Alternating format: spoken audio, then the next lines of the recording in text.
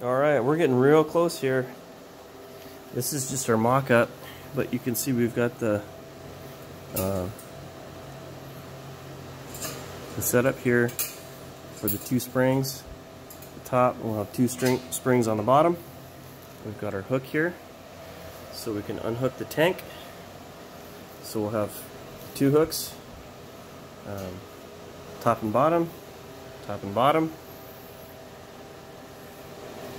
And I can always change it for chain later if I want to, but check this out.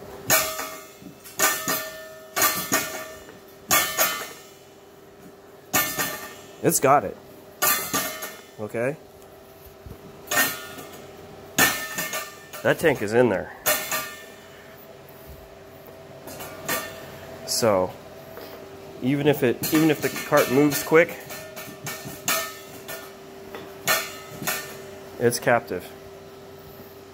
So I like that. And it's hard to pull the spring off. It's not impossible, but it's not like a loose chain. It's going to keep it. See, it's pretty well solid. So that'll have both tanks, argon and mix. And then I got to put 3 holes in that guy, and then they will mate to the subframe here. So I'm going to have to do that next. And really coming along here. Really coming along. Looks like hell. We'll have to grind it and paint it soon.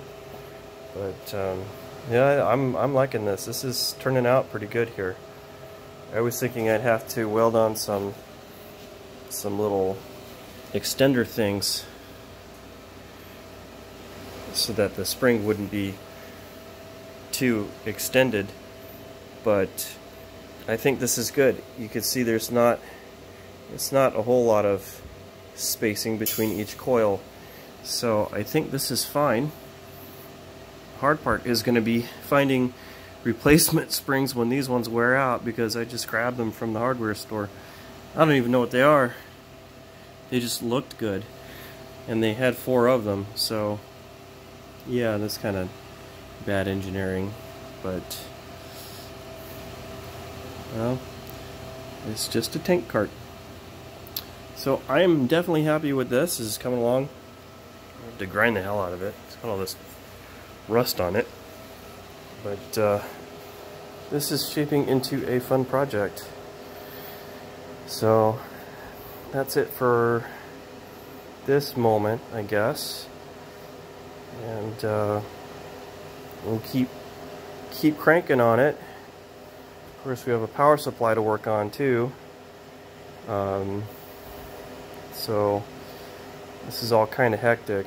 I'm in a compressed schedule, but hopefully I can get the tank module completed